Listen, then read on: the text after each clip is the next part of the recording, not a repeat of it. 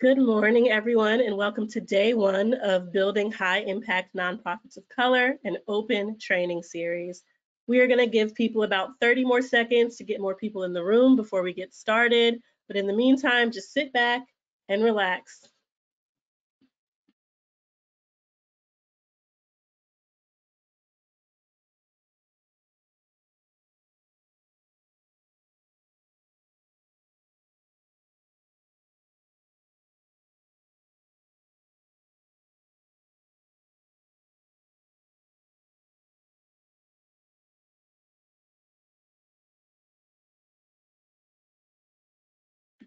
Okay, so we've given people about another minute to log on. I'm sure that the attendees list is going to continue to expand as we move forward.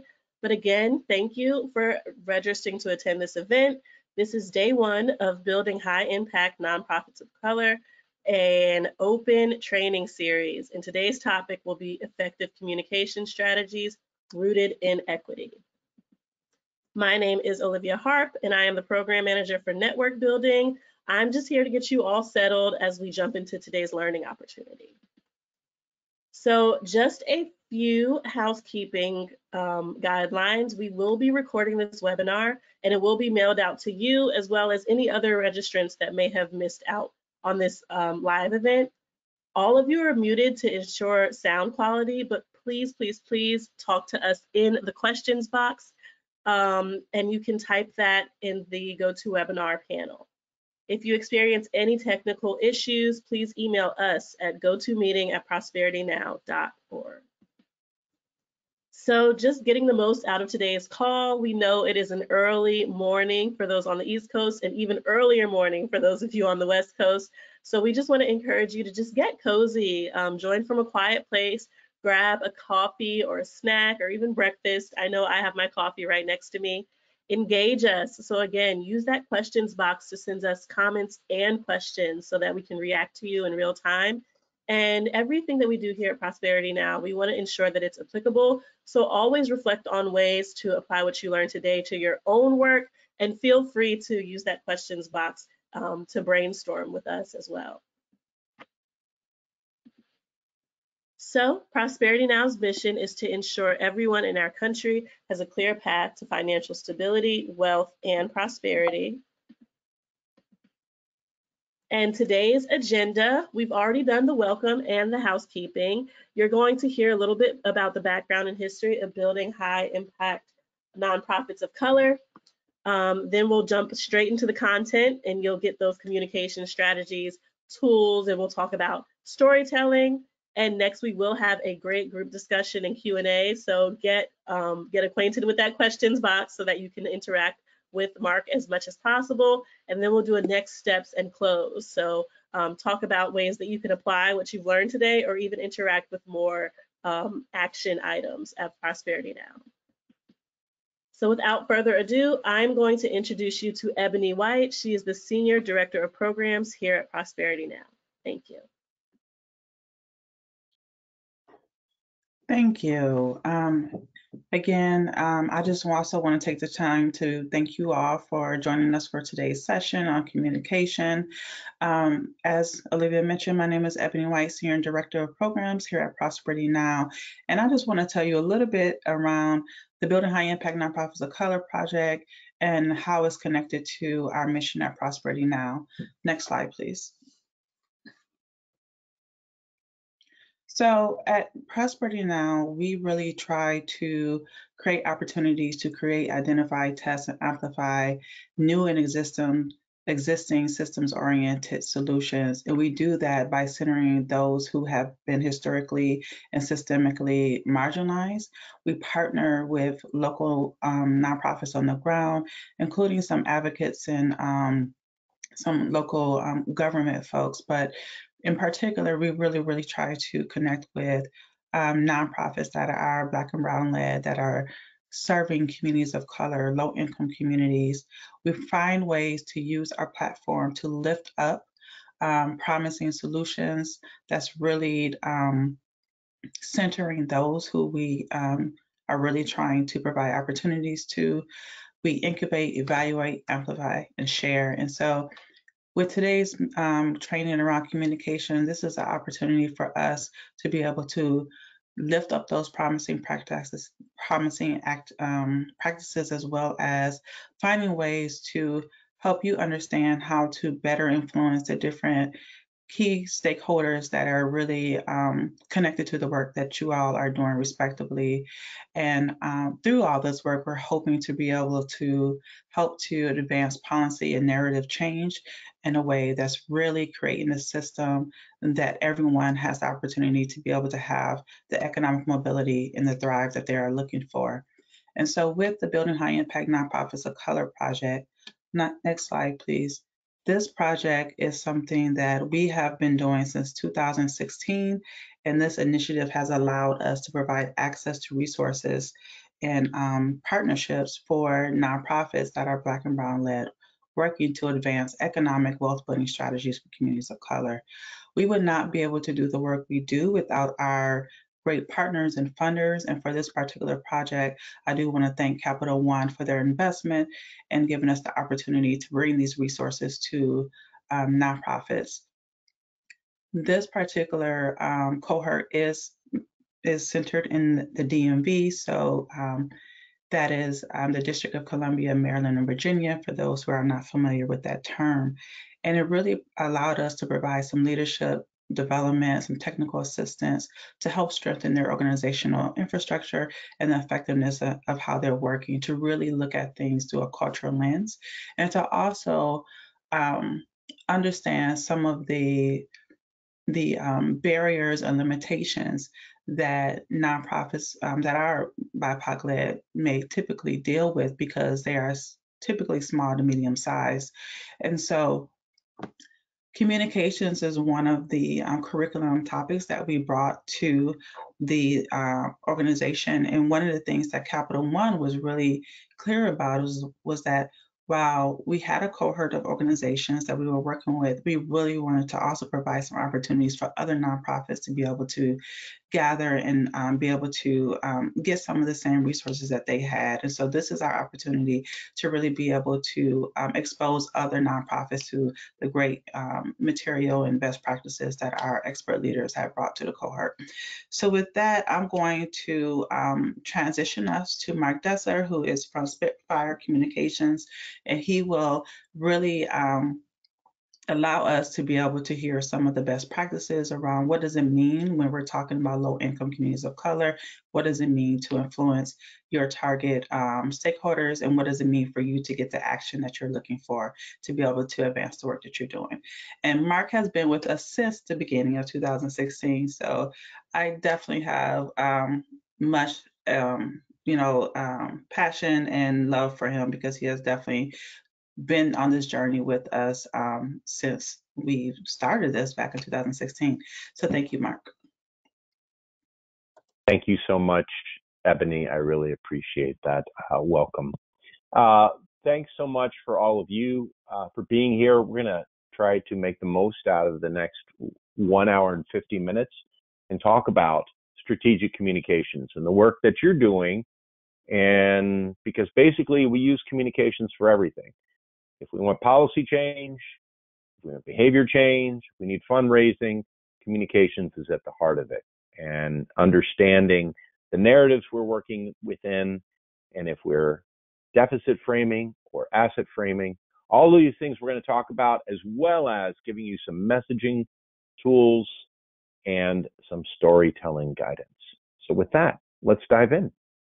All right, next slide. These might be some of the goals here: to understand strategic communications, introduce smart chart, but go ahead and move it. I've got to build on this slide. What I'm really looking for right here, and what I'd love from all of you, is that light bulb moment. This is something that happened for me when I went through communication training, and I saw, oh, you know what? I don't have to have something that goes viral. I don't need to have a communication plan just to communicate. The real goal of communications, and this was my light bulb moment, is to support your overall organization's objectives and your strategy. And a lot of times, if you're responsible for communications, you're like, oh man, I've got to get this. And then there's a lot of executive directors out there. Some of you might be on this call who really want that front page headline, want a podcast, want to get that totally viral TikTok. And it's fine, and that's great. But the issue is your audience on TikTok? And if they are, go forward. We want to focus on audience-centered communications. And so we'll go through that. And Olivia, next slide, please. So light bulb moments, we're going to go through that. We're going to talk about communications, how to use the SMART chart there. We'll walk briefly through the SMART chart, go to your audience and messaging, and then we'll get down to ethical and strategic storytelling. So that's our ambitious agenda, and we've got some fun along the way. What I love about what Building High Impact Nonprofits of Color and what Prosperity Now has done for the different cohorts and for all of you right here for this training program is it's more than just comms or a webinar. These things all fit together. So as you go through all of these trainings, you're going to hear some really great support from leadership, strategy development. As I said, communications ties it together. And we'll go to the next slide. I want to start off with a story. I was the head of communications for a Robert Wood Johnson Foundation program for about 10 years. We were based in North Carolina. I'm here in Durham. Yay, for any other North Carolinians that are on board. And I was helping out with comms, helping the grantees we supported, which were 75 across the country and a bunch across North Carolina. Julie Jackman was one of them. She ran a program called Working Toward Wellness. It was in Charlotte, North Carolina. It was kind of a cool program. And her goal was to really approach a healthier work site to get people healthier. Healthier food offered, using stairs, more flex time for you to be active, all those things. And she had success in her first year, but she wanted more. So she called me and she said, hey, Mark, I really want to get this program out. I've had success with these 3 companies. I need to go big. Can you get me on the morning news? And I said, sure, no problem. Which day, what channel, what time do you want to be on? And she was kind of taken back. She's like, what do you mean? And I said, well, you'll be on one of those, but who's going to be watching it at that time? Who's your main audience? And she said, well, it's the CEOs. And I said, so the CEOs find out about you and they bring you on board? She said, actually, it's the head of HR. Great. So I asked this, do all the HR directors in Charlotte have an organization which they belong to, connect with, share information? She said, yes. Do they have a newsletter or e-newsletter that you could put information about your program in? Yes. Do they have an annual meeting that you could present to about your program? Yes. Would it be better if it's coming from you or from one of the HR directors that you helped? Boom. Light bulb goes off. It's one of those light bulb moments. She co-presents with one of the HR directors, sends out information to their newsletter. All these things happen. And in the end, she had 16 companies signing up in that next year. And it was so successful. And Olivia, go ahead, hit the forward. There, it's a kind of a slow adjust. We'll see it. It was so successful. I know the suspense is killing y'all. You can hit it one more time. That she was invited on the morning news. It was a Thursday, CBS, and you can see it was 6:49 in the morning. The point is, sometimes we chase those viral things. We chase the news, the flashy, but we don't have our story there yet. We're trying to promote something and it's not really news. The news and the things that people get excited about is when you've done the work and then get that attention and then get more funding and more funders involved and engaged to seeing what you're doing. So that's my little story on strategy. Next slide, please. Before we go into the SMART chart, this is the really cool tool that all the Building High Impact Nonprofits of Color have gone through. We spent an entire day going through this. This is a communication planning tool. Kristen Grimm started Spitfire Strategies in 2001. She did it to basically say, here's the free recipe how to communicate more effectively. And we've been focusing on nonprofits and foundations for now 22 years. Next slide. We've updated it. It's now Smart Chart 4.0.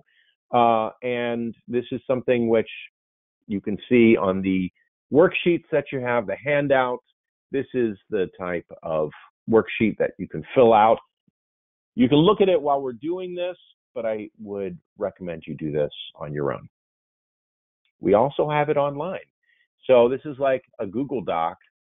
You can sign up. It is smartchart.org, and you can share your smart chart and communications plan with other team members, get their input, and have a very powerful comm plan. So let's walk through it and learn more. But before we go through the smart chart, let's talk about laws of communication. Law number one, perception versus fact. It's something that we in nonprofits often lead with our one-pagers, some facts, some data points, all these things to change minds. We want to win the hearts and minds of our community members, of funders, of everybody. But the problem is, what's more powerful, perception or fact? So I have a quiz for you on the next slide. Here's another little story. Next slide, please. And go ahead. Well, we'll launch the poll questions in just a second. There is the Petrified Wood National Park in Arizona. Really cool park. I've never been there. I don't know if any of you have been there, but it's a former forest, and it's all made out of stone. Really cool. Big problem. People go to the park, and they're like, this is a million years old. I'm going to take it home as a paperweight. And so they put up signs there that said collecting petrified wood is prohibited. It didn't really work. So they said, let's test out some signs and see what it is. So I'm going to ask you, I'm going to give you 3 signs here, and here's these poll questions. So go ahead. There's one sign said, stealing these ancient rocks is a felony, can result in a fine and criminal record. Sign number 2, so many people take these rocks that the park could disappear in a decade. Please do not steal these rocks. And sign number 3, some people say that they're cursed after taking these rocks and they send them back. Please don't take the rocks. So I'm going to ask all of you in that poll, was it sign 1, sign 2, or sign 3? Which one would you say? Just drop it in the chat.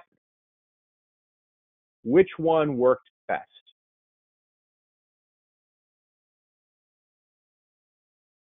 They all kind of worked, but one really worked.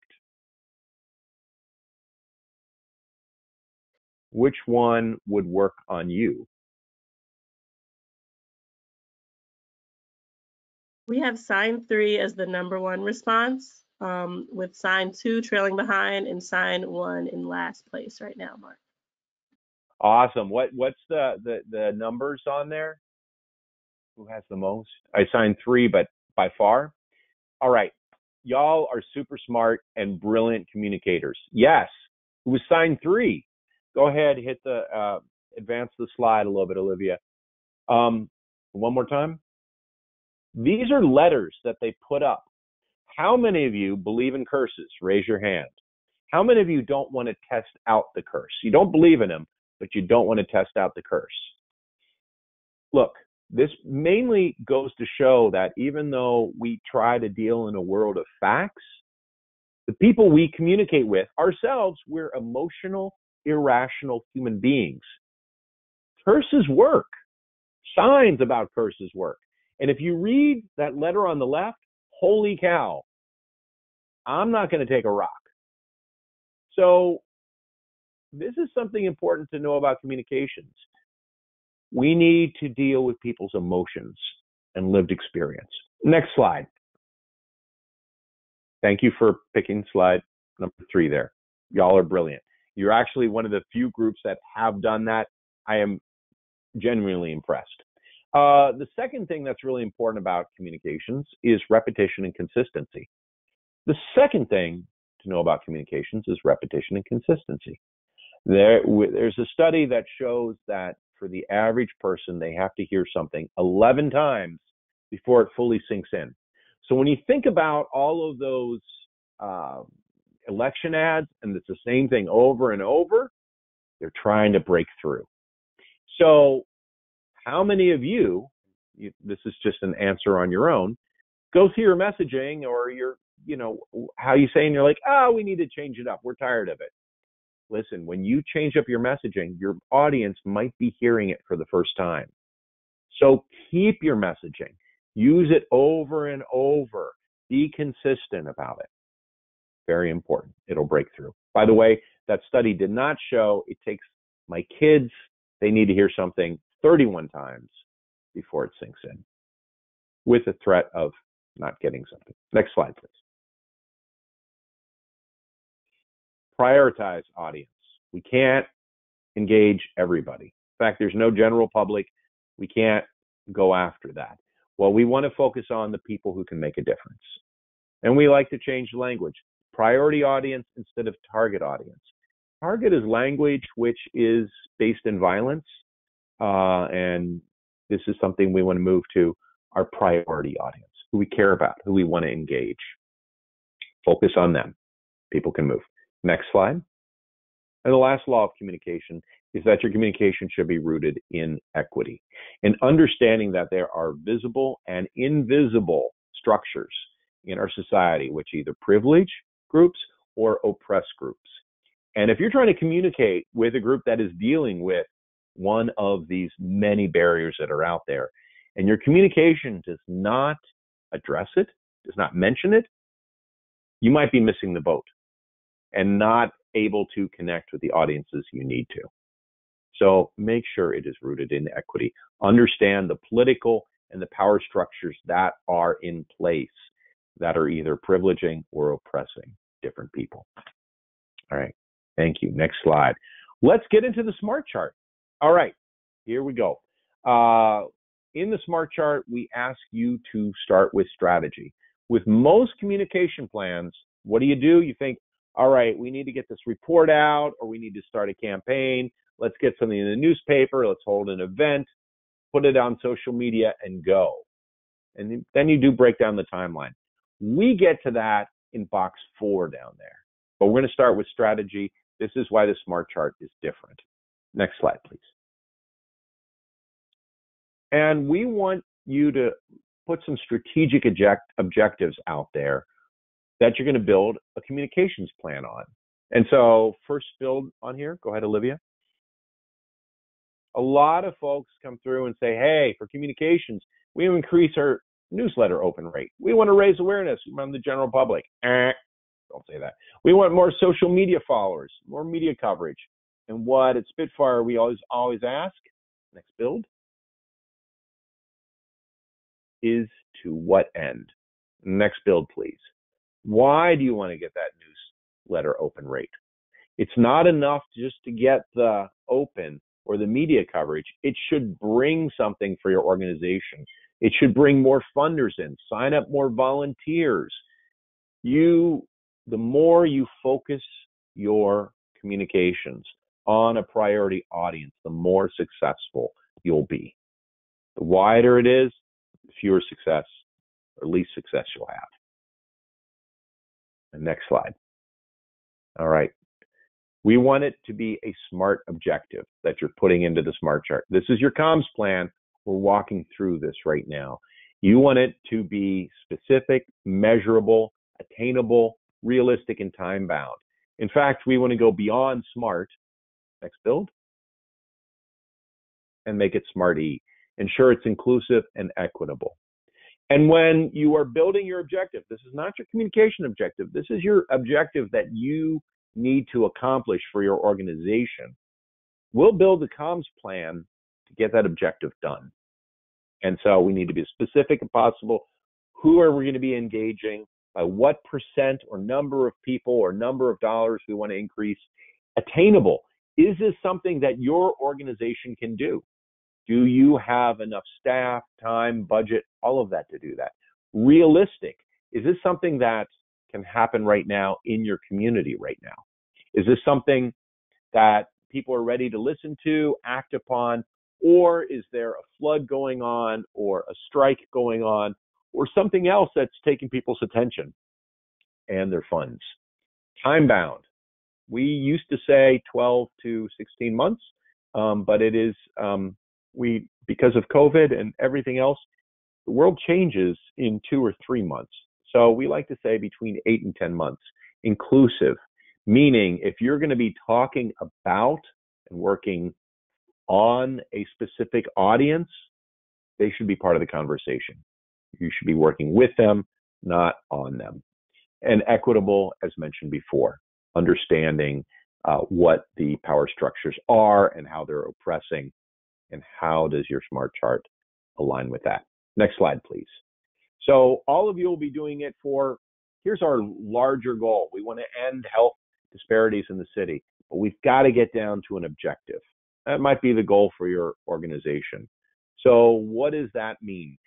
Okay, you might work in the policy area, behavior change area, or fundraising area. And so you want a very smart objective, and you can see down there, pass a city ordinance in 2 years that prevents the closure of 2 major hospitals that communities of color and people living in low incomes rely on, or training 33% in the next 12 months of county healthcare staff. All of these things are smart objectives that you build the comps plan for. Next slide, please. And once you have your objective in there, then who's the decision maker? Who's the person that says, yes, here's the funding, or no, no funding, no partnership, no policy? Understanding that is key. Next slide, please. Let's build this. Like I said, who has the power for you to achieve your objective? Keep going, next slide. We often say, it's a decision maker, it's a funder. What do we mean by funders?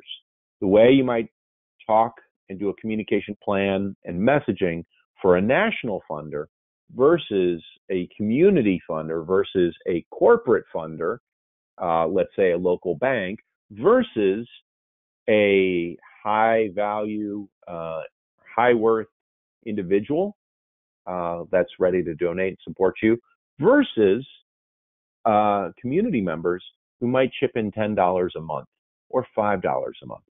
Your messaging is going to be very different. So we want you to be more specific instead of just saying funder. Next slide, please.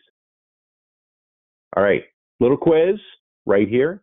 If you wanted to get you work with a coffee group in Guatemala, and indigenous women are the ones that are running this, and it is shade-grown coffee, and they're growing it, and you want to bring it into the market here and get it sold in the United States.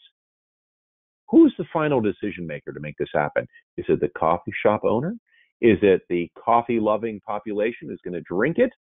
Is it the CEO of the coffee company? You can answer it in the box, but I'll give you I'll cut to the chase here. And we'll go through this a little bit later. It's the CEO. They have the final say. Yes, we're going to do this, or no.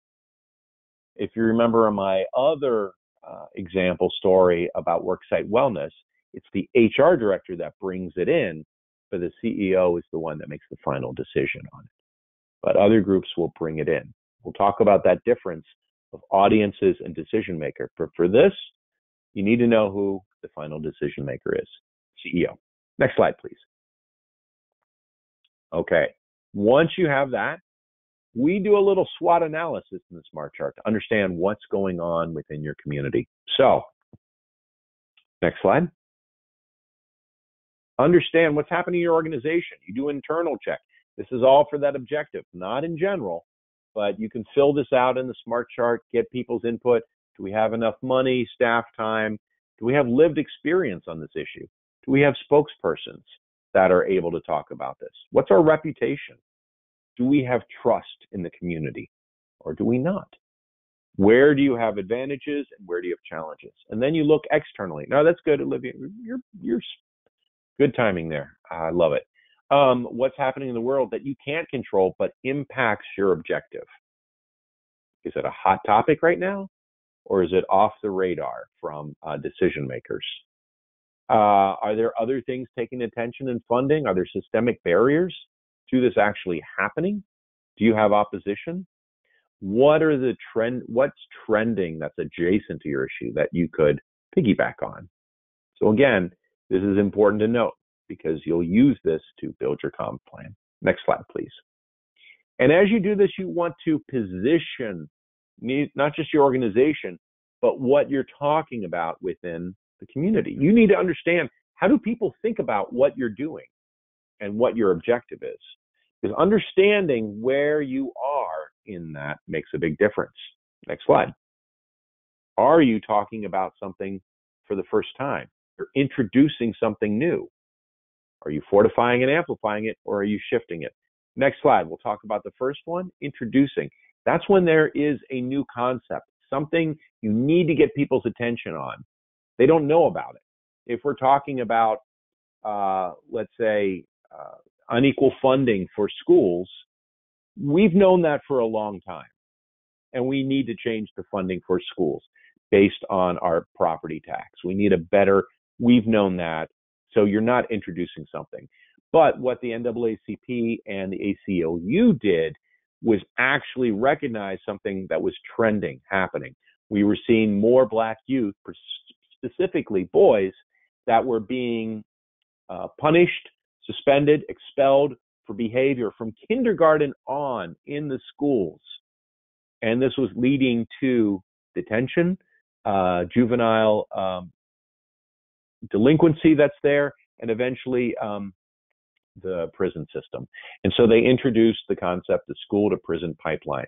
And they gave it words which people could visualize in their heads. And so when you introduce, you need that for your issue. Many of you might be on the next one. Next one, please. And that is fortify and amplify. We know this is an issue. In fact, we can't stop talking about affordable housing. We're not solving it. There's no good solution out there, but we need to have this. And so we need to turn up the volume, have this at the center. So many of you are working on something that people know about. You just need to turn up the volume.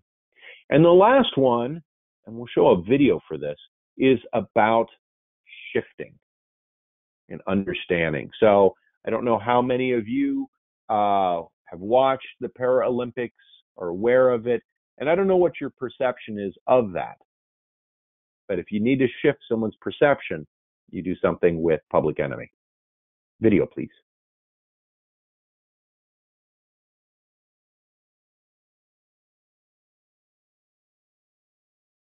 I can act it out as it goes.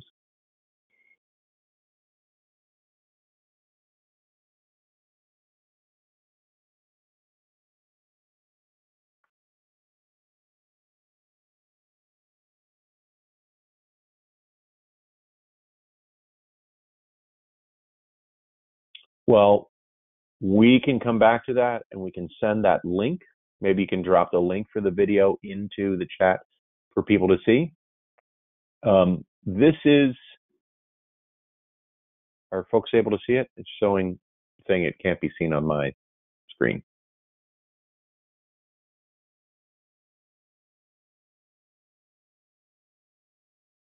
Just double checking, Olivia.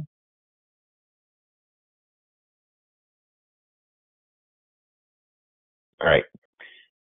Slight tech hiccup here.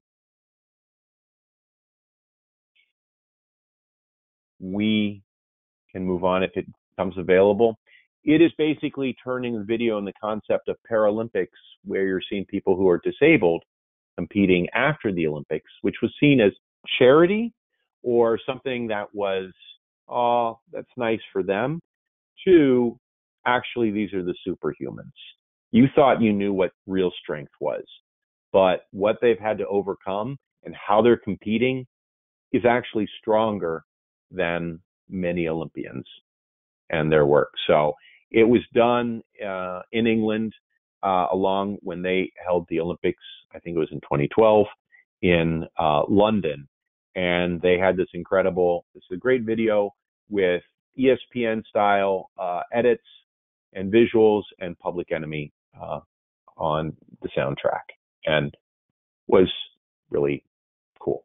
We'll send you a link to that so you can see it at home. All right, you want to know where to shift your audience, because you've got to understand their framework and how you're framing the issue. So frames are mental shortcuts.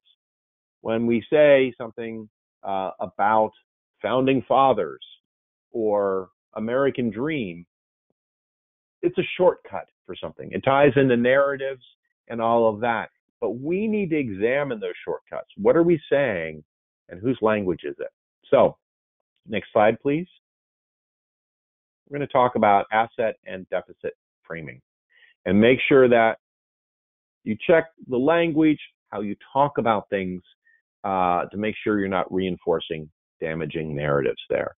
And understanding if you're working with population that are returning citizens from the justice system, you're not calling them felons, ex-felon, ex-con, former inmate.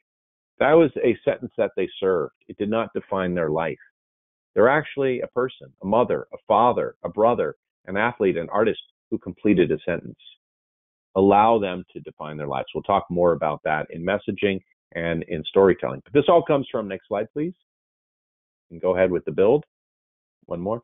Trabian Shorters, and came up with asset framing.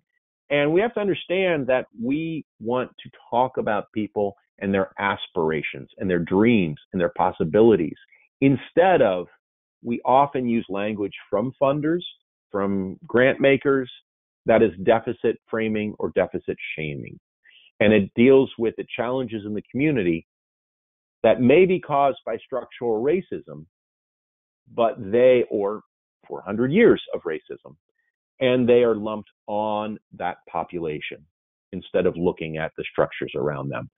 So you have language like this that comes from a funder for a grant program. We provide youth with jobs in order to prevent them from committing crimes. You're calling them future criminals. Instead, next, do the build, please. Say, youth in our community are our future. We must invest in them as leaders. So oftentimes, foundations try to solve problems, but they see it a certain way. And nonprofits take that language as they apply for the grant and use that language. We're asking here through the Smart Check It, work on asset framing, play to people's and community strengths, not their challenges that are ascribed to them. Next slide, please. Okay. We've gone through the strategic part in understanding what your objective is, who's the decision maker. Then we have looked at your entire organization. Can you do this? And how are you framing this issue? Where is it in the minds of the audience? Now we get to the messaging part. Next slide, please. Talk about audiences. And some of you said, wait a second, is that the decision maker? Audiences? What do we mean? Next slide. Here's what we mean. Your decision maker, if you can call them up and say, okay, Michelle Obama, I really need you to talk about this, mention this, do all this. And she's like, sure, no problem, Mark, I'll do it. Then your decision maker is your audience. But I don't have her number, and she would not listen to me or anything on that. But maybe you know somebody who knows this person. Maybe there are other influencers on there. These are the audiences you need to engage, because you might not be the right messenger. And these are the audiences that that decision maker trusts. So those are the ones that you're going to work with. Next slide, please. So as we talked about here, the CEO, if you're running this coffee company out of Guatemala, shade grown, and indigenous women are running it, the CEO, it's not on their radar. They're not seeing it. But if you start a campaign that engages a population out there, he says, guess what? Do you want to actually empower women and save the environment with every cup of coffee you drink? Start buying coffee from this company. And this is how we do that. And you say this is available out there, and allowing this coffee-loving population who wants to change the world with it, they're going to start asking for it from their local coffee company. Say like, hey, can you carry this? This is really good. The coffee shop owner's like, okay, I'm seeing a lot of demand here. Can we go up and talk to the CEO? CEO, can we start carrying this as one thing? And so it goes to the CEO. That's the assists you need in this game of communications. And so this is what the Smart Chart helps you do. It works on the messaging. Next slide, please. You need to know whether the decision maker or whether it is the audience that you're engaging here. Not just their demographics, but their psychographics. What do we mean by that? What are the values that they care about? What moves people? What are their barriers that are keeping them from acting? And so we did this work with the Blank Foundation in Atlanta. And their goal was to increase physical activity of middle school girls in the Atlanta region. And so we did a lot of focus groups, and we came up with this psychographic pictures of these different elements. We could sort it there, and then would do different messaging and different programs for those. Instead of, hey, middle school girls, it's cool to be active. Sweating is fun. That doesn't work when you try to reach everybody. So understanding it and narrowing it down and understanding their values and barriers is key. Next slide, please. So getting this, understanding their values and barriers, you need to know, again, where your audience is. You understand where the issue is in there, but are you sharing knowledge for the first time? Does this audience that you're trying to engage, getting them to act, is this something that they feel personally connected to? Is this aligned with their values? Is this something that they feel, oh, is really important, I should act upon it? If that's the case, then your messaging is going to be very much like, hey, did you know this is a problem? Hey, did you know this is an opportunity? We need to act upon this now. And so you're bringing up, maybe this is where you bring in an important data point or stat and say, hey, this is key. We need to act. Or are you building will? And that is understanding, and this is our ladder of engagement. You want to get people who care about it, then you need to get them to act. And it might be simply signing a petition. It might be showing up for a meeting. It might be putting on and wearing some of your swag from your organization. They put on a t-shirt with your name on it. I think you have a fan there. So you make sure that the reward is bigger than the risk. You say, hey, let's go to DC this weekend, and I need you all to march for this large thing. Some people will not do that unless there is a larger movement that's there. So know what their barriers are, understand where the comfort zone is, and start with those small asks. And once they see how great your organization is, then you move them to reinforcing action. If they're donating, if they're volunteering, if they're helping advocate on your behalf, thank them. And this is an important thing for all development officers that are out there. Thank them for being a part. Every win that you have as an organization, they are a part of that win. Allow them to feel that win too. And so it's important to thank them, convey that win, showcase your results without asking for money. So the key thing is just thank you. We won this huge court case, all these things, thanks to you. All right, we're playing into, and this is the most important part, what you need for messaging. You need to understand their core values and their concerns. What are the values they care about? And we often think about, we have these big, huge values. Everybody's going to step up for truth, justice, all of these things.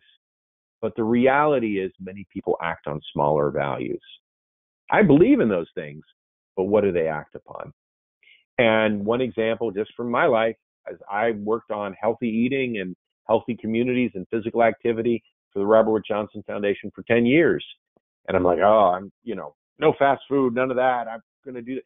You know what? When I'm taking my kids back from soccer practice and they've got to do homework and I don't have time to cook, I'm stopping at Cookout because it's really good and it's cheap and they're milkshakes with bananas. It's all fresh. So there's some health in there, right? Put a banana in a milkshake, it's fresh. It's healthy.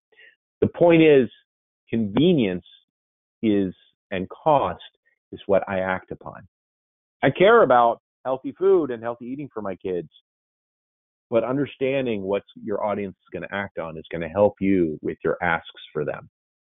And unless you're from that population or that community that you're working with and helping, if you're not from them, then you need to ask them, and they need to be part of this process. We often think in communications, oh, it's about me, and this sounds good, and if it sounds good for me, it'll work for them. No. Test it with the audience. Okay, understanding their values helps you build our message box. We're going into that next. Next slide, please. Oh, and it's really important for you to understand the cultural references and barriers. So we have at Spitfire an entire program now on cultural and creative strategies, because we listen to music and see movies more than we do in terms of civic engagement. So how do we tie in, and what do people care about?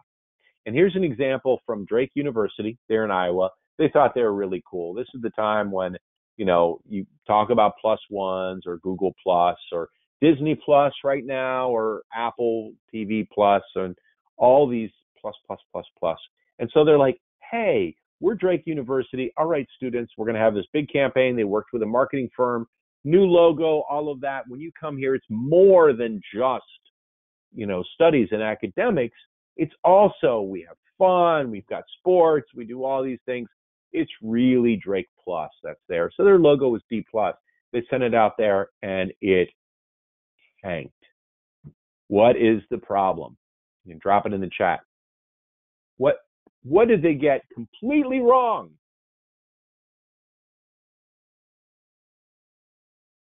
You probably know. Olivia, anybody? Any things in the chat? Or you can answer it too. None so far. Okay. Well, it said Here's D+ the problem. failing. So the D+. Right. It's totally. They did not test their communications with their audience. Their audience are students and prospective students. How many people want to get, if I'm thinking about college in the mail, I want to get a D+. No, it turns you off completely. This was a really expensive marketing campaign that they missed the boat on. So understanding your audience, the cultural references, the barriers, their concerns, their values. If you don't know it, go ask them. It's simple as that. All right, let's go on to some messaging. Let's see what this looks like. We call this our message box. And it looks like it could be a box, or it could be the logo, whatever replaced Twitter, could be anything else there. But it has 4 parts. Those 4 parts are easy to read. You can use this message box on your family, on your friends, on your funders. This is a way to organize communications. And you can use it to set up your social media posts or presentations. You want to start with your value message. Appeal to their value. Where does their value intersect with what you want to do? Find that space in the middle, that little Venn diagram there. So if they care about saving money and time, hey, Cookout open, almost 12 hours a day. We're there for you and your family with something that costs a little bit, is quick, and is nutritious because we put real bananas in the milkshake. So, but there's a barrier. So next build, you want to have a barrier message. And this is not repeating the barrier. This is overcoming their barrier. So as much as you know your audience, why are they not acting? What do they think about your program? What do they think about what you're asking them to do? Why are they not doing it? So this is how you overcome it.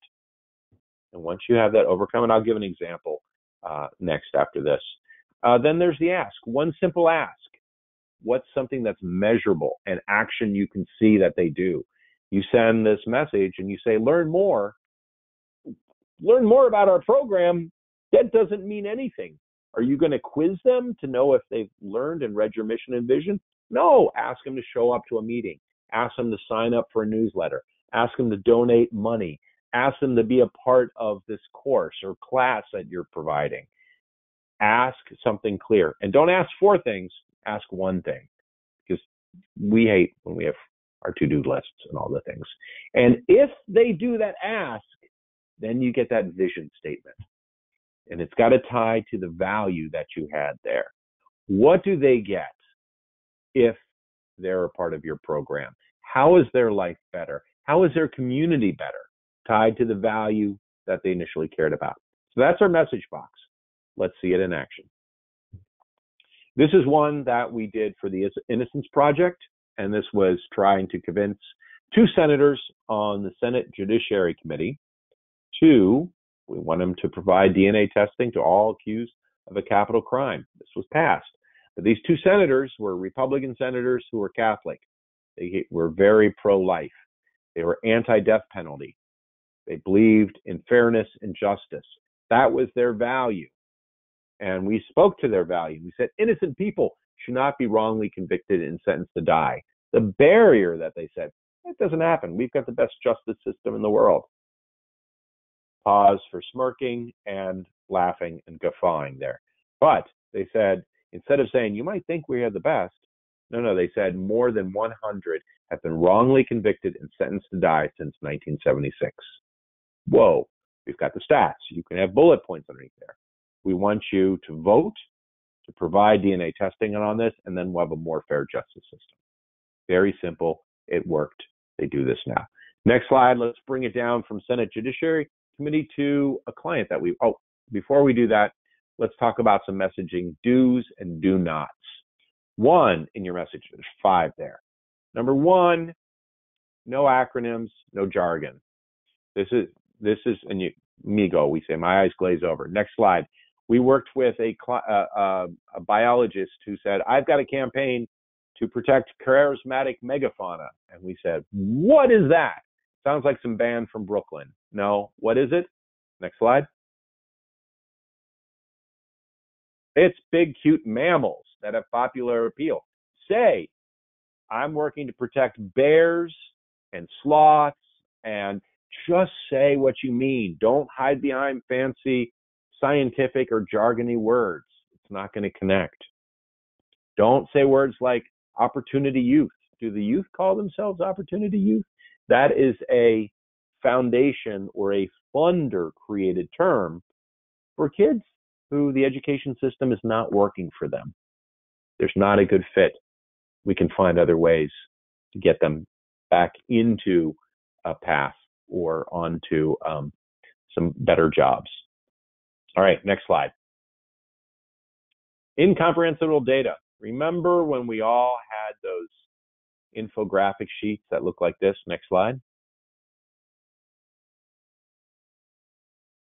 All of those numbers, again, there are a few people that numbers will move them. The rest of us, it's through stories. We'll talk about that. So do social math. What we mean by that, take one number that is really important for your issue. Not 4, not 3, one number that's key, that will move people, and put it in context of their lives. Is $37,000 a lot or a little bit? How can we take a certain number or 2 million? So here's what the Justice Policy Group did in Baltimore. So they said the cost to incarcerate one person from Baltimore is $37,000 a year. That could buy a month of housing for 30 families. Let's think about where we're putting our money and where it should go. This does not mean cutting back on the food and provisions for the person in the justice system. Let's see about not incarcerating so many people. So you see how they took one number, which could be confusing, and put it into something that, oh yeah, we can do that. It's called social math. Next slide. Public health syndrome. We want you to be clear. Bless their hearts. I've worked with public health. Some of my best friends work in public health. I love their mission. And the messaging often goes wrong because this is what we get. Next slide. Okay, this would be a quiz time. I would ask you to translate this into English, but I'm simply going to ask Olivia to go to the next slide. Kids with health coverage do better. Go back just one real quick. Evidence indicates that adjusting for variation in family income, children with health coverage have better outcomes standard than do without. Listen, and then forward one more. You can be bold. You can be clear in your messaging. You're not lying. You're not exaggerating. That's all you need to say. You don't need that other stuff in your messaging. Pare it down to what's most important. Next slide. We don't, as noted before, want to reinforce stereotypes or deficit-based tropes. Bless their hearts at this next group. They thought they were doing well, but they were reinforcing, they were trying to change something, but when you bring it up, it sticks in people's minds. Next slide is a video, and we'll see. We'll give this one a shot.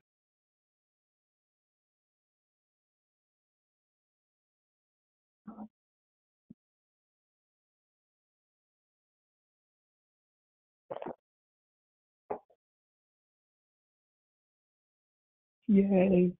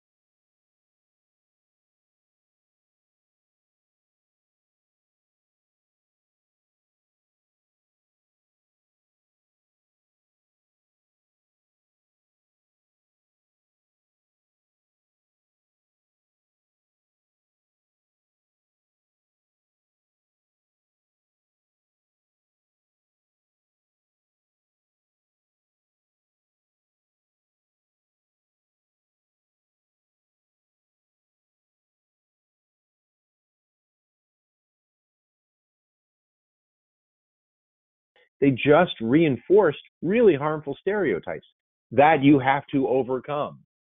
Just start with, hey, I'm going to Harvard. Hey, I'm doing this. Hey, I am a teacher. I've been for all of my life. And I'm in public housing. Public housing is a key step to getting people moving forward and a safe, stable place. You can simply go with that. Next slide. This is all something that we do, and probably the most important thing to be wary of in messaging. Don't repeat the barrier. Because when you repeat the barrier, you have to overcome that barrier. We don't want to say it. We find ways of overcoming it. Next slide, please. This is a group we worked with. They had this on their website. Myth, fact. Myth, SNAP creates a dependency. Fact, receiving benefits from Supplemental Nutrition Assistance Program, formerly food stamps, hardly enables anyone to live well. The average benefit equates to roughly $140 a day per blah, blah, blah, blah, blah. What are you going to remember?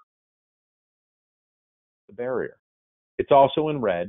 I also gave half of the real estate, the visual real estate, to my competition, to my enemy.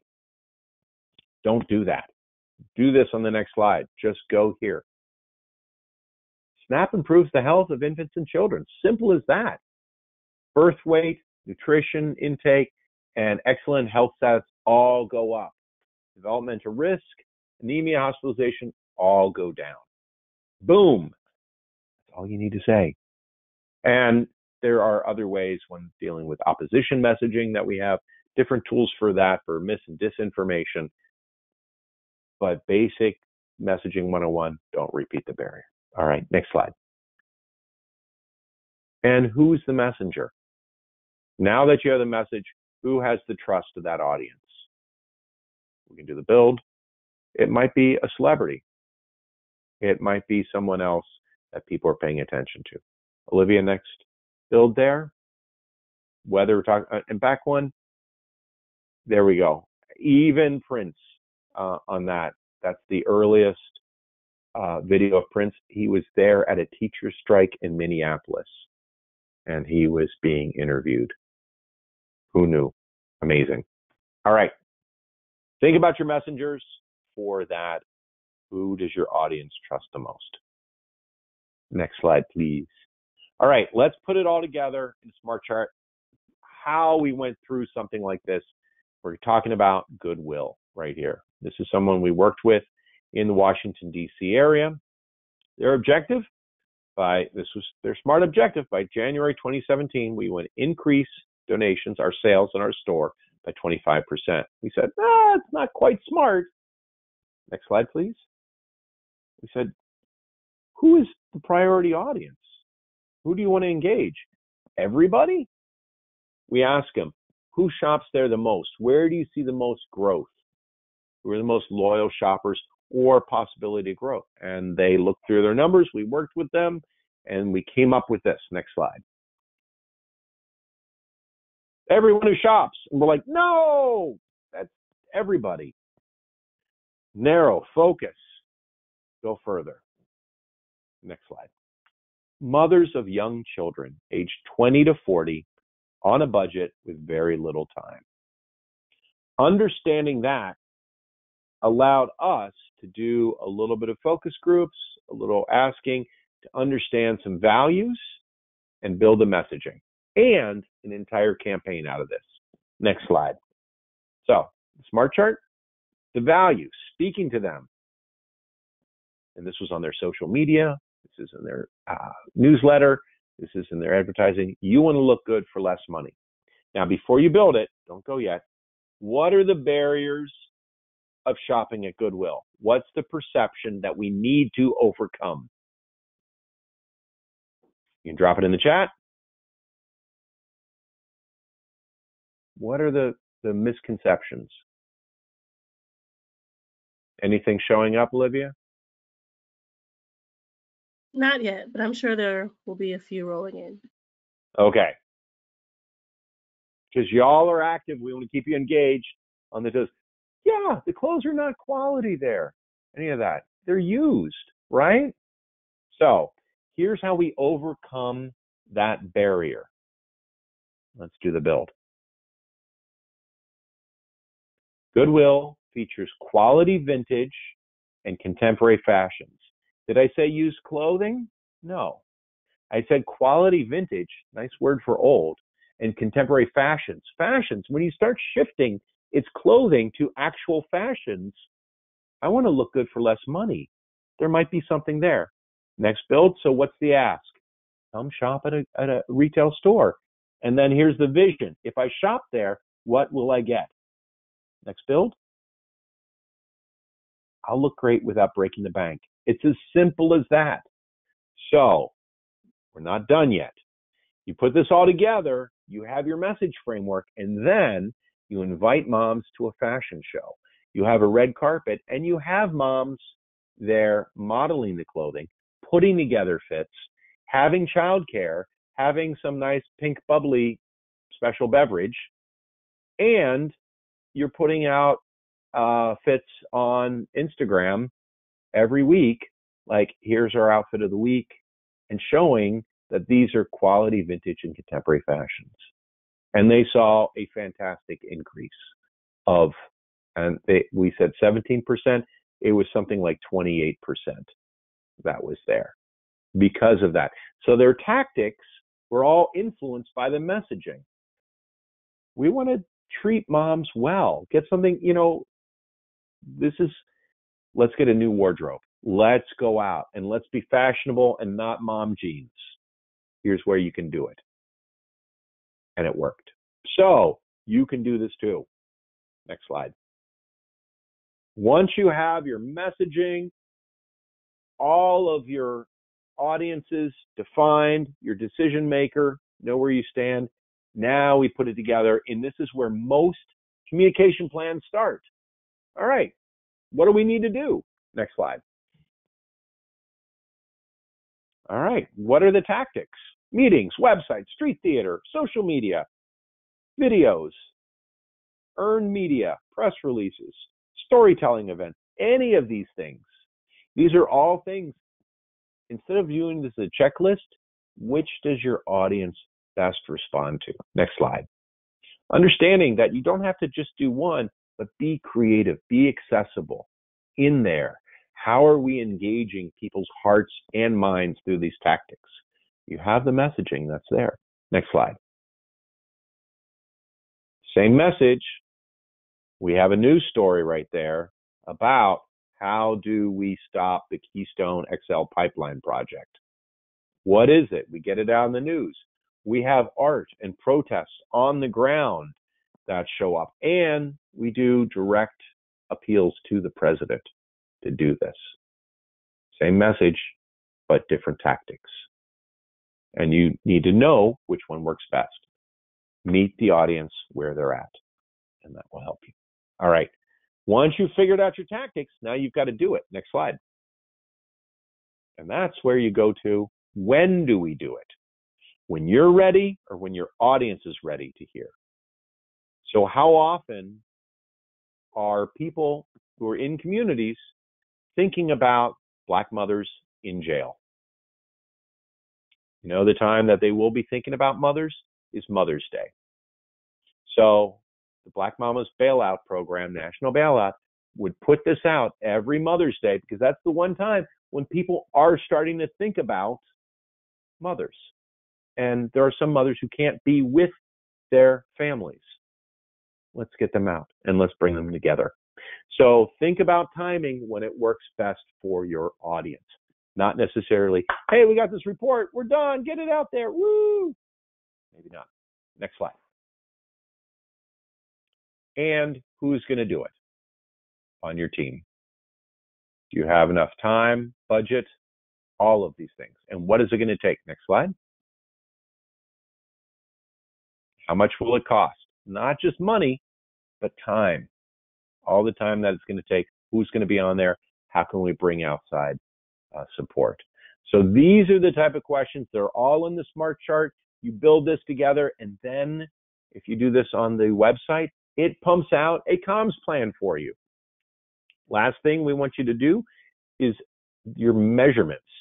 Understand how you're evaluating it. Next slide, please. And next slide. We'll go to that. So again, let's say you're putting out a newsletter, right? We want to increase the open rate for the newsletter. First build here. So we've increased it from 30% to 94%. Woo, awesome. But what does that mean? That's not enough. Nobody can rest communication, their laurels or their work on, hey, we got more people following us. We got more people opening our newsletter. That's the vanity measurements. It needs to lead to action. And next build, we want to see more volunteers and supporters and members of our group. Or next build, we want to see more donations. That should equate with that. And if your outreach, newsletter, meetings, tactics, anything there, even messaging, is not getting those results, we need to go back and change those. So this is what the SMART chart helps you do. All right. Let's take a quick breather here. If there's any questions that we have, I just wanted to say the SMART chart has been used by thousands upon thousands of nonprofits. It's free. It's out there. It's for you to use and make your communication smarter or more powerful. Now, we communicate and you have these plans, but you need to talk about it. You can talk about it with messaging, but you should also talk about it with stories, because that's what we're programmed to listen to. We're not programmed to listen to fact sheets. We're programmed to listen to stories. And that's what we're going to talk about next. There are some questions here that I want to know how many of you use storytelling already, and are they ethical stories? Olivia, do you want to drop in the poll question?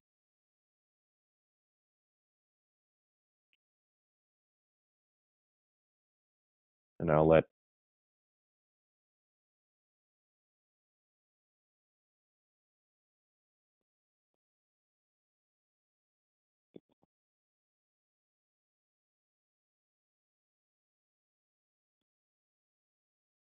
Awesome.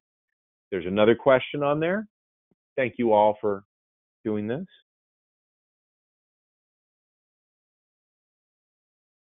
Do you use consent forms?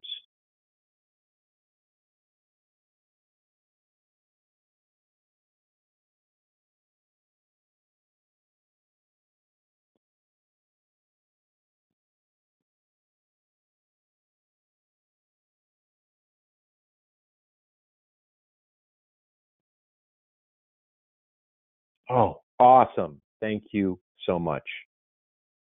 All right, that was a little quiz time right there. Let's go back to the thank you for all doing that. Let's get back to the main goal here. Oh, all right.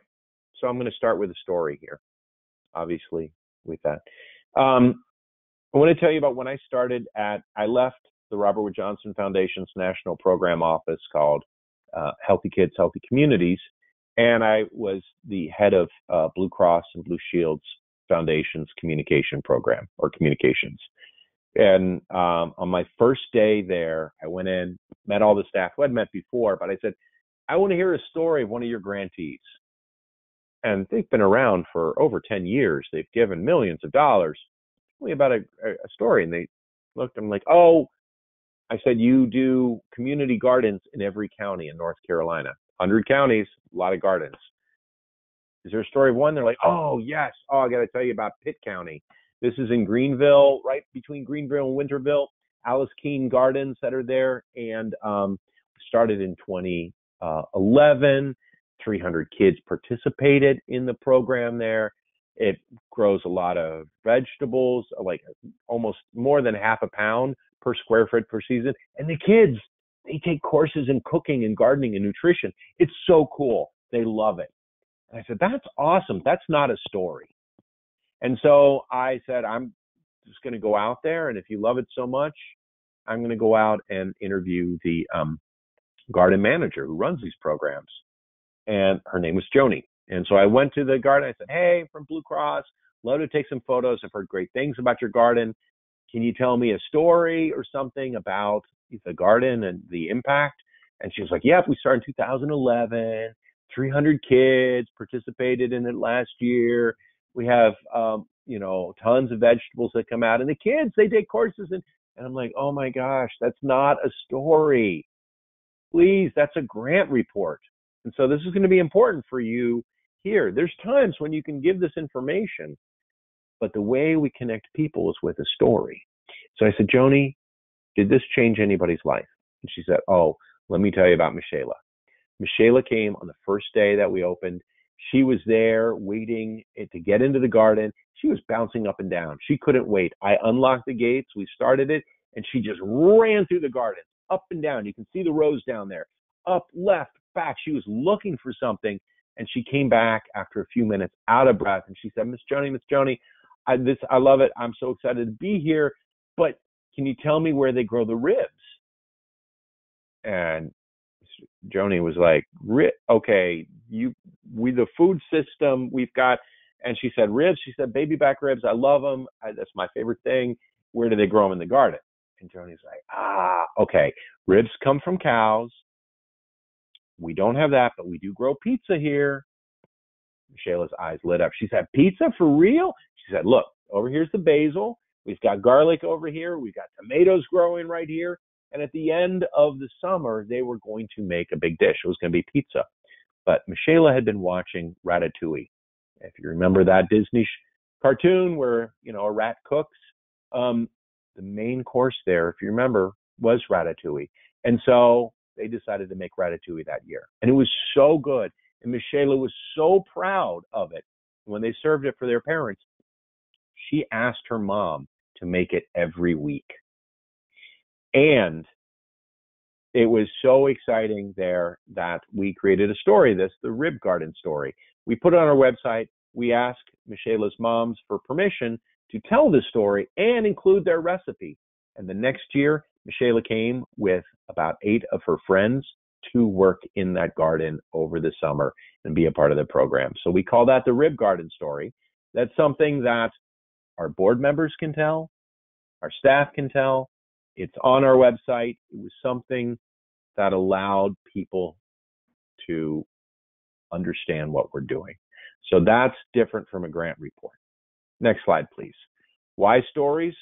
We're going to talk about power of stories right now, strategic storytelling, the kind of stories we can tell, the toolbox, ethical storytelling and catching, and where you can find additional resources. So, next slide. Why stories? What do you need stories to do for you? Question for that. Demonstrate impact, get funding, change people's minds, hearts, policy. How are you using stories? I think I saw 79% of you are using stories. What are they doing for you? You can put it in the chat if you want, but let's keep going. Why do we have stories? Again, we are encoded to tell stories. Our ancestors, thousands of years ago, next slide, please. Next slide, please. Thousands of years ago, looked up at the sky. We tell stories to make sense of the world. And I want you to take this seriously here.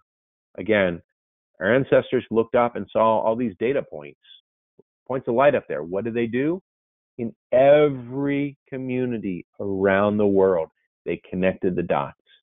Next build. And they created constellations. And these were to tell stories about their society. They made sense of the world, of things they did not know. Next slide.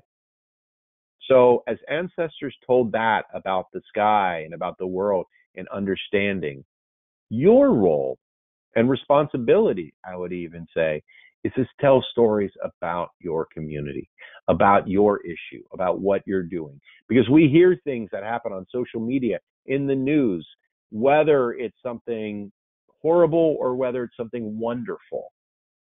Your job is to make sense of the world there for the community. You're creating the constellations that are there and showing the heart and the resilience of the people that you serve.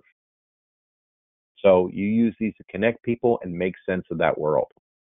Next build. We use stories to capture emotions and enjoy people's joy or pain to bring them along. Next slide. We use stories to build credibility. Again, we've worked with the Innocence Project, and they can talk about the hundreds of people that they've had exonerated, released from jail for false accusations, but they can tell the story of Richard Jordan there and how he was imprisoned for over 25 years for something he did not commit and how he's finding a new life. That's building credibility and what they did to get him out. Next slide, please. Create change. How many of you saw Blackfish, a documentary that's out? This is a documentary about SeaWorld and how the animals were abused there. Well, guess what? It caught a lot of attention, a lot of people, and actually fewer people started going to SeaWorld. And because of that, they had to lay off much of their staff. And because of that, they said, maybe we need to change our mission. And they did. And they're no longer having these beautiful, majestic creatures do tricks for people. They're actually have an environmental mission to restore them to health and protect our oceans. And so that would not have happened without the documentary. Maybe it'll happen with Tiger King. I don't know. We all watched that because that's what was on when the COVID lockdown happened. All right, next slide. Key thing about stories too is making the invisible visible. How do we lift up something which has been plaguing women and many industries for decades, hundreds of years? And Tara Burke is the one who had the story there first, talked about Me Too, and it was amplified by others. But this is something that maybe a few people knew. And by this time, everybody knew. Next slide, please. These are people's stories. Stories bring us together. From the fires that we sat around and shared stories of our culture to, next build, the Kindle Fire. Sorry for that, but listen, where do we spend so much of our time? On our phones, reading stories, whether Instagram, whether TikTok, whether it's on Amazon Prime or Disney Plus. We center our entertainment around stories, our attention. So what are you doing for those stories? Next slide. We use them to demonstrate impact. I was working on decreasing BMI. Next build. Policy being passed. Told stories of that. Next slide. Money being raised. We do all these things. Next slide. A1Cs improved. These are stories I was telling at Blue Cross. We had to have stories to demonstrate impact. But you know the most impactful? It's someone's words. Changing lives. And you can read that. One sentence. That's a story in itself. Next slide, please.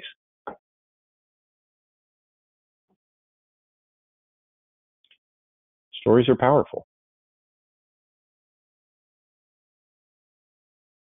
But understand that stories have been told about other people and have marked other people in that way, defined other people. There's a proverb that said, the history of lions has always been written by the lion hunter. It would be very different if it was written by the lions. So understanding the need for ethical and responsible storytelling. Next slide, please. So what do we mean by strategic storytelling? Next slide, please. We can tell a lot of stories, but they're not, a story is not a collection of bullet points. 300 kids going through cooking, gardening, these. They're not a news story. News stories are wonderful that we tell them, and we read news stories and we hear those. But what needs to happen in the first paragraph of a news story? Who, what, where, when, why? And you've heard the phrase, don't bury the lead. All of that, so you don't have to read further. You want to engage people. You want to bring them into your world. You want to make sense of what's going on and care about you, your organization, the people you serve. If you tell everything in that first paragraph, it's just news. You also need to get beyond the one-trick pony story. That's the same story you've been telling for the last 10 years. We need to refresh our stories. You do not need 30 stories. You need 3 stories. 3 good stories per year about what you're doing, and refresh them the next year. Again, this is a key thing. This is what I did, because even though I was comms director at this foundation, woo, so cool. I was also comms intern, comms copywriter, comms graphic designer, comms, you name it. I was one person. And many of you have one person or half a person that's doing communications. You can't do 30 stories. Just choose 3. And I'll show you how I solved that in a bit. Next slide, please. So they need to be strategic. It needs to have an objective. Why are you telling the story? To get what accomplished? Next slide. You have to understand what most important thing about the SMART chart. Who's the audience? Not the general public. Who needs to hear this story? Be as specific as possible. And who will they listen to? Next slide. Who is the best messenger for this story. That's what Spitfire brings. That's the strategic elements of stories. Now let's talk about the different types of stories that you can tell. Next slide. We say there's 6 types of stories that you should have ready to go. I'll give you a quick overview and then we'll go to the story elements. Next slide. The first story, nature of your challenge. This is the story that you tell what is about the problem that you're solving. If you're in a nonprofit, you're there to solve a problem. This is how we're built in this country. We have problems that are solved by nonprofits. You were started for a reason, but you're tackling this challenge. What's the story of that challenge? How did it start? This is where you bring in some of those visible or invisible structures that are oppressing or privileging different folks. And you can talk about the systemic racism, any of the issues that are there. This is a story that you use in grant reports to get it out there. It's good on the website to give people that sort of 101 while you're there. Next slide. The how we got started story. How did we start? What was the organization? How did we get started? Who came up with this idea? Was it just some people were at a conference and said, that's a good idea, and we started? Or was there an incident, a moment, something, how we got started? This is the type of story. You have history on your website, but maybe there's a story behind that. It brings people in. This is a good story for everybody in your organization to know. So when you get new employees, how do we get started story? Everybody loves an origin story, right? Bitten by a radioactive, unaffordable housing spider, or maybe not. Okay, next type of story. Well, here's just an example, the Woods Hole, but we'll go forward on this. I worked with them. Keep going. Next slide. Oh, these are some examples of stories. How we got started. It's all in there, the food trust and that. Okay, here's an important story also to consider, the performance story. This is a story about your organization. I want you to know there's the success stories, but those are about the people you serve. That's their story. This is the story you need to tell about your organization. Why are people there? What is the passion that's in them, that's driving them? What is your secret sauce that you have? You need to have a story about that, your performance story. So just to separate that from the success stories to these performance stories. Next slide, please. You need to have the performance story. That's also good for grant applications as well, just to let you know where to deploy these. Where we're going story. This is this visionary story. This is a story that you write. You make it up. Many of you have vision statements on your website. You have mission and vision. The vision is all people should be able to have a safe and affordable house to live in. Great. But you did not draw a picture for me. And these are the stories that your board chair tells, your executive director tells. These are the stories you tell to the Chamber of Commerce or to a community meeting. They don't want to hear the challenge stories, nature of the challenge. We know those. We see them in our headlines. We drive past them. We live within these challenges. We want a solution. And so what I'd love for you to do is tell the story of 10 years from now in your community. If you get every grant that you need, if you get every policy passed, if everybody takes part in your programs, what does your community look like? What does your community feel like at that? That's the story you need to tell. And that's the one that inspires and gets people on board.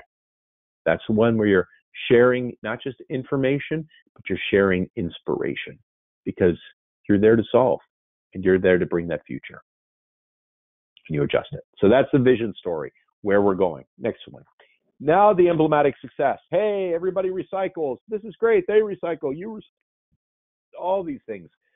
That's the stories from the community, that you allow community members to speak and share their story when they want to, when it's appropriate. That's the success stories. You should not be taking credit for their success. They're the ones who went to your program. You helped, but they're the ones who did it. Again, we're not taking agency from these individuals. They're the ones that have achieved these things, and lift them up and celebrate them. Next slide, please. This comes from We Power in St. Louis, and they have the training academy for community organizers, residents that are there, and they collect stories and allow people to tell their stories. It's fantastic. Next slide, or next thing. And so you hear in their voices what they did in their life. And so, very powerful example. And again, it's Alicia's story that she's telling. All right, next slide. And then there's finally the striving to improve story. This is an internal story. This is a story from leadership. This is a story for staff. When did we make a mistake as an organization? When did I, as a leader, make a mistake? What have I learned? What are we doing differently now? So it's how we talk about how our organization grows and improves. Where we messed up. It's important to have those stories too. All right. Those are the 6 types of stories. You don't have to have all 6.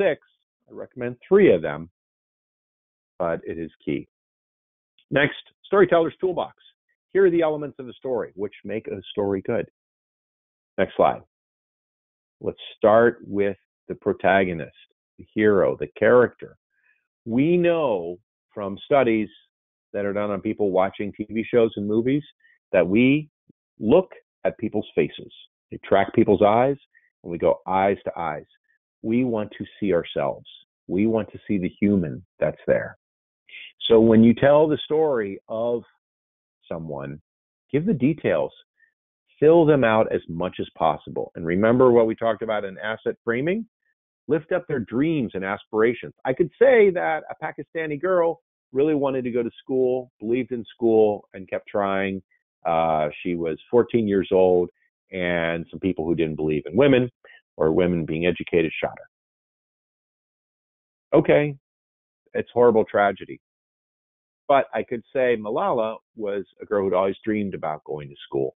That's something that her parents were teachers, that she grew up in a village where they had education for a little bit and then it was taken away. And she saw the power of it and she dreamed. And so she would work with all of her friends, come together and go to school and all these things. So when you tell the story, the most important thing you want to do is talk about the main character. What are their dreams? What do they want to do? Tell us their motivations, all of these things, because you can't just, hey, I went to school, graduated, everything's good. That's fine. That's a news report. That's a grant report. What a story is when the character wants to do something and they can't. Next slide. Because there's conflict. Something gets in the way. And it could be a police force. It could be a policy. It could be structural racism. It could be something else that's happened. Pandemic, a health issue. What is stopping this person from getting what they want? Again, this is the recipe for stories. Someone wants to do something, they go, conflict happens, they overcome the conflict. They overcome the conflict again. Next slide. This is the plot where they want to get back to the Emerald City. And once they're there, recognize there's no place like home. And they meet various people along the way to get there. But they have this level of resolution. Next slide, please. Would say, at the end, this is from Casablanca. Well, let's modernize this a little bit more. Next build. At the end, there's not enough room for him on the board, and her heart will go on. I could put a poll here. How many of you think there was enough room on that piece of wood for Jack? Of course there was. But the resolution, the end of the story, he goes down with the ship. All right, next slide. You have the resolution. You've got the hero's gone that, but you need more details. You need to show, not just tell. So You don't want to include every detail, every star in the sky there as you're telling the story, just the most important ones. Next build. What do we mean by that? This is Starry Night by Vincent van Gogh. He didn't paint every star that's there. This is transfixing because, and so popular, there's just a few stars, a few trees, a few buildings. That's what's key. The key details that need to be in there, and describe them with flourish, not everything. Next slide. You need to have a call to action at the end. I'm telling you the story because you need to do what? Volunteer, sign up, go to our program, donate, join us, all of these things. You just don't want to say, hey, that's a nice story. Oh, that's nice that they did that. They're better now. No, we're telling stories to move people to action. Next slide, please. And please be aware of the broken person trope. So many nonprofits, so many white-led, predominantly white institutions or white-led nonprofits have the savior complex, which comes through as like, hey, this person was homeless, drug addicted, they were unemployed, and they went through our programs, and now they own a company and they've hired so many people. Thanks to us, we did this. That's the broken person trope, otherwise known as poverty porn. We want to move away from that. Next slide. Have one central point in the story. If you see there's like 3 different points, you need a story for each point. Next slide. The story structure that we have, there's once upon a time, the beginning, give all the details that you need for this. Person wants to do something. What's in the way? Your organization wanted to solve something, but something happened. How did you overcome that? How did you do that? What is that moment of truth where you decided this is the best way to do this? Or this person decided to go back to school or go through your program or do something and now they're better.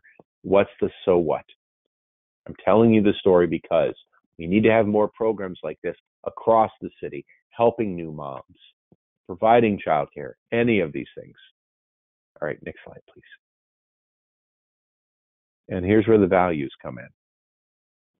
Person first language, not homeless, not ex-con, not drug addict. They're a person first who's unhoused. They're someone who has addiction issues that has not been able to find employment. Use that asset-based language, which we talked about in the SMART chart. Don't reinforce the harmful narratives, which we saw in the messaging, and name the problem. Has there been a disinvestment from city officials for 40, 50 years in this community? Was it a red line community that was there? Is there unfair police practices and heavy policing, stop and frisk that was going on? What is the problem? If you don't name the problem, people will say, oh, it's them. It's their problem, the person in the story, instead of the structural things that are stopping them from being the best that they want to be. Next slide. So we're going to talk about ethical storytelling and catching. How do you find and share stories ethically? Where do you get these stories? Next slide.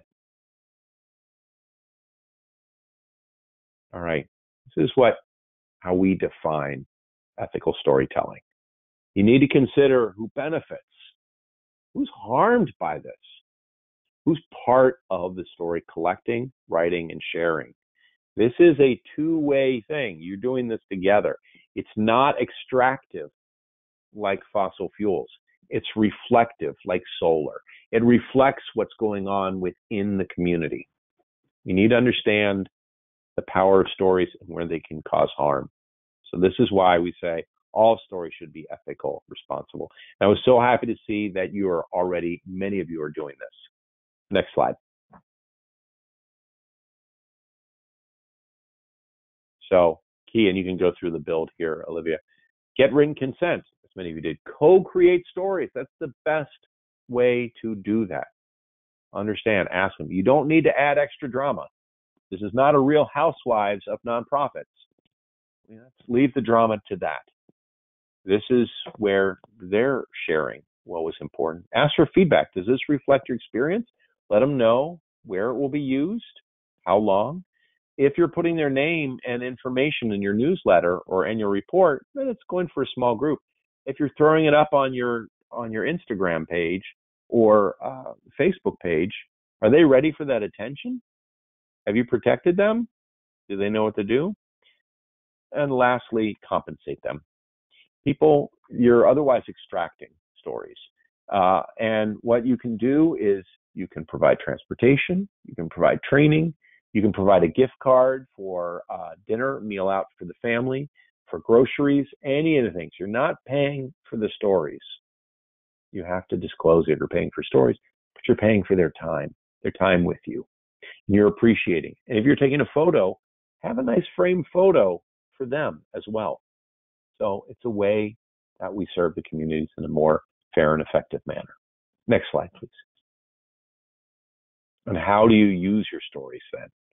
Majora Carter used her stories at 2 very powerful TED Talks and got a lot of attention from that. You can have a storybook that's there, one-pagers, website. All your spokespeople tell this. Your board members should tell this. All these ways you can use your stories once you've collected them. Here's what I did. Next slide. Because it was a team of 1, I found the best. There were 3 main stories, and I had 3 minor stories. And I put them in our annual report. And I worked with a photographer. I had a bit of a budget there. And we went out and we captured photos from it and first build. So I had a story for each of our issue areas that we're working on.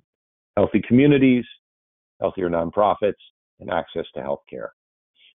And with that, I included a data point that was relevant, not 5 or 10, and I included a quote. Next build.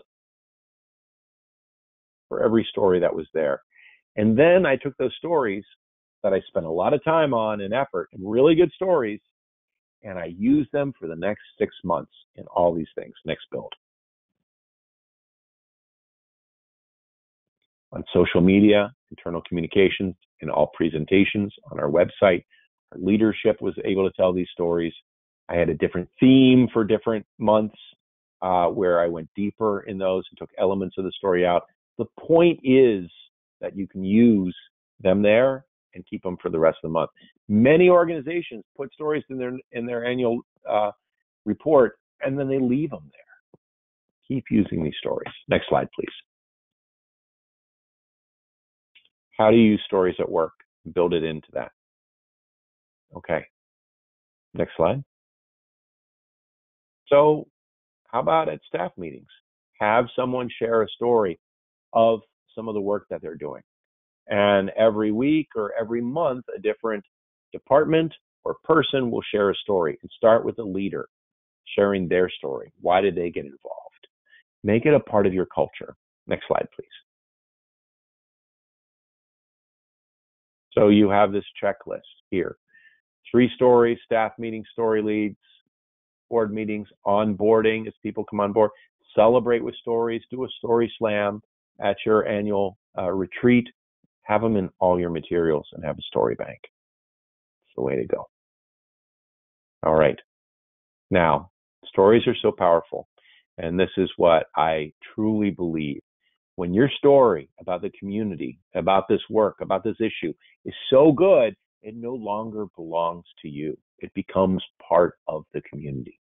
It becomes a narrative. It becomes on, this is why this community is so great. And that's what you want to aspire to do, because you're all doing incredible work for an issue that's very close to your heart, for something that's so important. And if you can tell the stories about that and they get out there where people have hope and start sharing the stories on their own, it's no longer yours. If it's bad, that is a bad story. All right. Thank you all for this. We have resources, Smart Chart, the Smart Chart website. You have a story planning guide sheet that's there. All these things, I gave you some additional tools. I'm happy to take any questions if you have them in there, but we also, I know Ebony has some really exciting things to share. I'm open for any questions. Olivia, if you want to share any. Yes, so we are now in the Q&A segment of our webinar. So please use the questions box to keep those questions coming in. This is a group discussion, even though we are not unmuting people at this time. So again, use the questions box, ask Mark any questions that you have. We'll also provide contact information so that you can reach out to him. The main questions that I'm getting right now is, will we be providing the PowerPoint or the recording? We will be providing both within a week from today. So you will have this to reference as you're going back to implement this into your work. Yeah. And PowerPoint will be in PDF, will not be a standard PowerPoint. Yes. And Olivia, I'll make sure you get that. Absolutely. So yeah, I really appreciate this. Mark, you've done an amazing job, because all people are asking right now is, will this be shared? Will this be shared? How can I find this? And great ideas. We do have one question from Kelly Christopher. Again, she said that you have great ideas and this is a lot of work. So how Yes. some suggestions that you can give to a nonprofit that does not have a dedicated marketing person? Because you did say at one point that sometimes you have half a person to do this. I know, or sometimes it's everybody's job. Oh my Mhm. gosh, Kelly, I was there. I know this. So a couple things. Getting your executive director to understand how to use the smart chart, walking them through this, using this messaging box, messaging tool, helps them be more effective. It also helps them say no, or you say no to them when they're like, you know what? We need a podcast. Everybody has a podcast. And you go through and you say, hey, our audience is there. They don't listen to podcasts. That's not going to be important. All those things. So it allows you, by using the smart chart on a regular basis and getting your executive director on board, then they say, you know what? Maybe we need to have more budget for comms, maybe a little bit more time. The other thing is, and this is why I use that annual report, everybody has to do an annual report. If you focus your stories on that and build up to it, then use that over the next 3-6 months to share what you've learned. Again, you don't have to have 30 new stories. The more you tell your main 3 stories over and over, the more your audience associates you with this issue. Instead of, wait, they're doing childcare, they're doing teaching, they're doing health, they're doing this. Talk about the impact on maybe 2 generations of families that have gone through your programs. And it's more than just all the programs we have to memorize.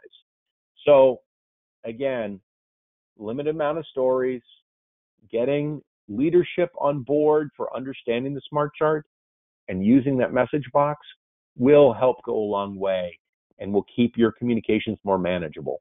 And then you can say, like, do we really need, okay, another quick poll question. Raise your hands if you want another newsletter in your email box.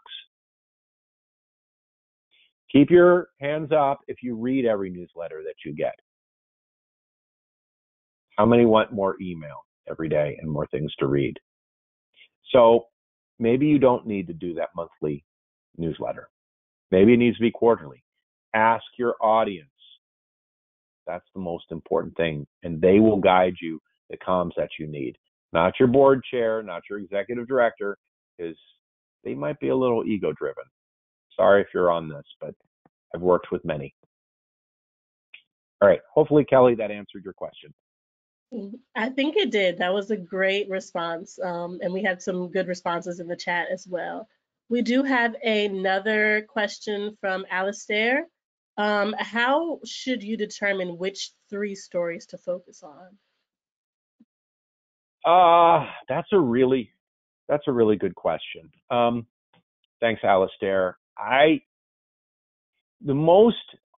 You would want that success story coming from the community, and that's a way to build your relationship with them, that they see that you're trusted, that you're caring and sharing their stories to the people they need to be. So that would be a type. I would have your performance story that's there, good for grant applications, and you can have elements of nature of challenge in it, all of that, but really, what is the story of us that's there at the organization? And not enough people do a vision story. And I think that's really, really powerful. And we need that good news. We need to envision that amazing future. So that's what I would say are the three. But you might have three really powerful success stories that you can use. I mean, you can also maybe do five, but it's within what is possible for you and what your audience needs to hear. Start with your audience. Okay, and I'm gonna try to squeeze in one, maybe two more questions, but Okay. and I love this question because racial equity is at the center of our work here at Prosperity Now, and I'm sure it's near and dear to many people on the call. But we had a question around storytelling and narrative change, but how do you highlight racial equity and or even cultural considerations in an area that is not very diverse?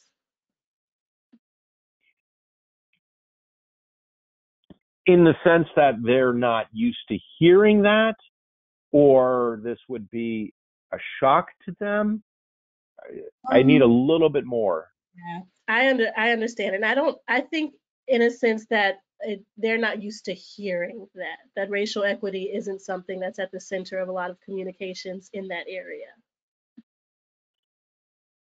And again, it can be a learning opportunity. It can really help people without shame and blame show sort of the historical and structural things along the way that have impacted a different group. And I'm just going to give a really quick example. In Greensboro, North Carolina, any new teacher that is brought on board to the Greensboro Public Schools, they have sort of a little retreat, and they play Monopoly. And they allow all the newer Black teachers to come in and play Monopoly for half an hour, 45 minutes. And then they bring in the white teachers. And the white teachers usually end up quitting within 10 or 15 minutes because they're like, wait a second, you own everything. I can only pay rent. This is really frustrating. And they use that as an opportunity for people who might not want to hear about DEI or racial equity to say, like, this is the type of experience that maybe your students are going through, and they feel frustrated and why they might want to quit. Or so this has been something that's been happening for a while. Finding a way to help people see the larger structures and the impact that it's had is a way to help when you're starting to talk about that. Okay. And also lean into common values that everybody from that geographical community has and how it might be working for them and might not. Okay. Next. Okay, thank you. And I think that's all of the questions that we have for today, Mark.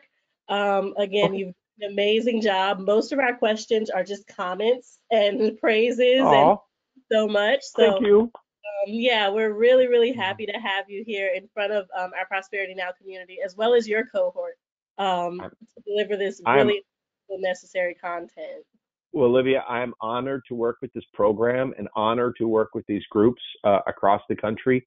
I think this larger network is something that at Prosperity Now, they can open more doors and more connections and really lift up the incredible work that you're doing that gets the attention and funding that it needs.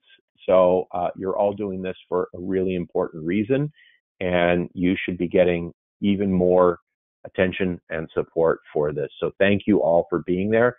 Hopefully you're going to be telling really powerful stories and really great messages and smart communications. All those are on our website. You can get a copy of the deck. Thank you all for being here. Turn it over to you and Ebony. Thank you. Yeah, we're going to switch over to Ebony, let Mark take a break and go off camera and mute for job well done. So I'm going to pass everything over to Ebony, our Senior Director of Programs. Thank you. Thank you. I also just want to say thank you, Mark, for the wonderful presentation. I mean, no matter how many times I have said on your presentations, I always feel like I'm learning something new, and you're always dropping some type of gem that I'm like, I like that. So thank you again for being with us today. So yes, so let's wrap some things up. Next slide, please. So we have a few things that's happening. As I mentioned earlier, this is a series of learning opportunities that we want to offer to our nonprofits. And so the next training will be on board management. That will be held September 20th from 10 to noon. We also have an in-person training happening. This will be located in the DMV, and information on this will be going out by next week, maybe by the end of this week. But this is a training where we will be really grounding nonprofits around how to actually use data. We have a racial wealth divide profile that if someone from my team can drop it in the chat box, that would be wonderful. But we have a racial wealth divide profile that we developed that represents the DMV and the economic disparities that's happening. And so we will work with nonprofits and other stakeholders who are interested in learning how to utilize the data to better inform their work and to advance the good things that they're trying to do. We also want you to complete your survey. We want to know where we can do better and what's working for folks. So please complete the survey that will be provided at the end of this webinar. I also invite you to sign up for one of our networks to stay in the know about the things that we're doing at Prosperity Now. And we do have 4 networks, and so please sign up for one or all of them, but definitely take advantage of those networks so that you can know other opportunities that you may want to engage with Prosperity Now. And let us know if you have suggestions for future call topics. We do this for you guys. We are trying to offer some resources, tools, best practices. And so if you have some suggestions, we are definitely open to listening to those. Next slide. Also, plug into our Prosperity Now community. As I mentioned, we do have many networks, and so definitely take advantage of those. You can see the type of information and topics that we focus on, and so definitely connect with those. And then lastly, next slide, please. We invite you to take action with our Prosperity Now campaign. We do have a very robust state and federal policy team that do work around advocacy opportunities as well. And so as you will see here, we do have 4 federal policy campaigns on home ownership, consumer protections, financial security, and turn it right side up. We actually have a webinar that's going to be taking place on consumers protections, and that will be happening this Thursday, actually, September 14th at 1 o'clock Eastern Standard Time. And so if someone also can put a link to that in our chat box, that would be great, because that is our next training opportunity that we definitely invite you to come and learn and see how you can be an advocate around consumer protections. So with that, thank you all for taking time out of your days to be with us today. I hope you found this information instrumental to the work that you are doing. And as mentioned, we will definitely make sure you get the slides from today's discussion and all the resources that Mark referenced today. So thank you again and have a wonderful day.